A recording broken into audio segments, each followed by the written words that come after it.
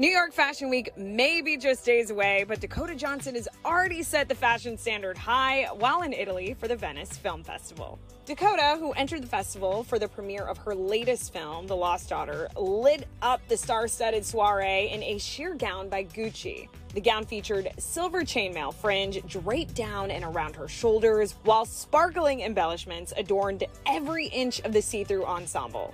She completed the daring yet sophisticated look with a pair of chunky gold heels, tousled waves, and a moody glam. And while longtime beau Chris Martin didn't attend the premiere with Dakota, she was not alone. Gucci creative director Alessandro Michele and Italian director Luca Guadagnino kept Dakota company while walking down the red carpet.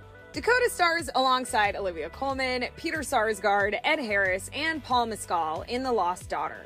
The film marks Maggie Gyllenhaal's directorial debut and will hit theaters and Netflix later this year. According to the streaming service, The Lost Daughter will follow a woman's seaside vacation that takes a dark turn when her obsession with a young mother forces her to confront secrets from her past.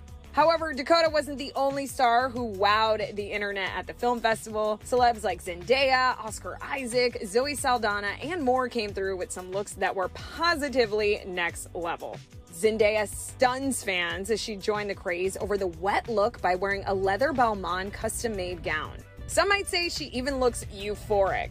Other stars, like Oscar Isaac, looked oh so sleek in a Prada tuxedo, while Zoe Saldana sparkled in a dazzling red sequins Dolce & Gabbana dress with ankle-strap black heels.